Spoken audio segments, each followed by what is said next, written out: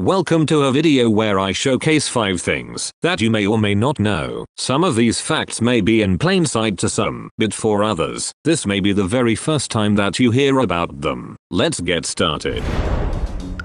Starting off relatively simple, did you know? As pointed out by readily available Chomper, you can equip certain cosmetics that are normally incompatible with Iron Citron's helmet. How this is done is by equipping the dragon skin tattoo, selecting the cosmetic of your choice that you wish to put on, and then put the helmet back on. This will cause the cosmetic you put on to clip through the helmet and be on Iron Citron, even though you're normally not allowed to. This is likely an oversight on PopCap's behalf, where one of the checks doesn't apply properly, and thus allows the face cosmetics to be applied, even with the helmet on. Secondly, did you also know, within the internal data of Garden Warfare 2, there are several files that hint at an unused feature of the P-Gatling that suggested that at one point during the game's development, the ability was supposed to overheat from excessive usage. However, we can tell that this functionality was actually implemented within the game at some point, as by going onto the official Plants vs Zombies YouTube channel. Looking at this video right here, at approximately 6 minutes 20 seconds in,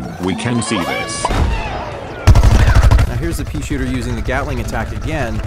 You see a cluster of zombies over there surrounded by healing stations. It's going to be hard to take As you can see, the P-Gatling ability clearly overheats, and the player is forced to stop using it for a temporary period of time. This was likely scrapped midway through development, due to the fact that having to manage an overheat system on top of an ammo system might have proven to be far too challenging for the player, though this is entirely up to speculation.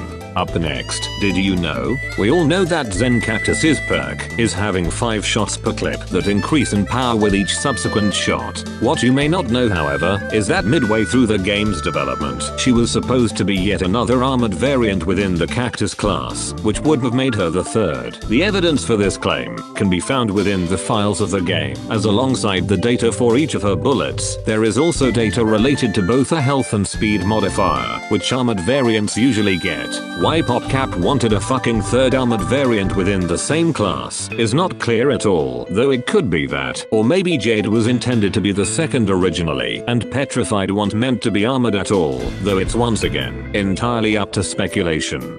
Coming up, did you also know? As pointed out by Noob Master Pro, normally in the Gardens and Graveyards game mode, the zombies are given a table of AI zombies that they can summon, as shown on screen right here. In private play, the bots are given the same exact table, except for some reason, their table also includes the super fan imps, which are nowhere on the player's table. This is likely an oversight, since these imps are often seen in ops and were likely not intended for game modes like Turf, but forgot to take it out of the bot's AI summon table, which allows them to still summon them within private play.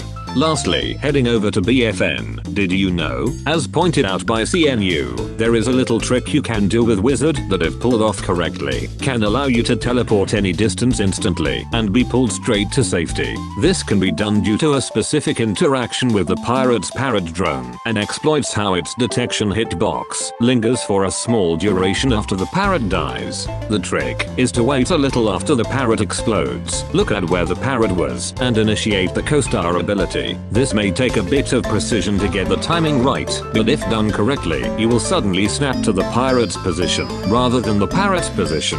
This can allow you to perform some extremely bullshit escapes, as well as give the biggest middle finger to your enemies known to man, as you escape their death traps.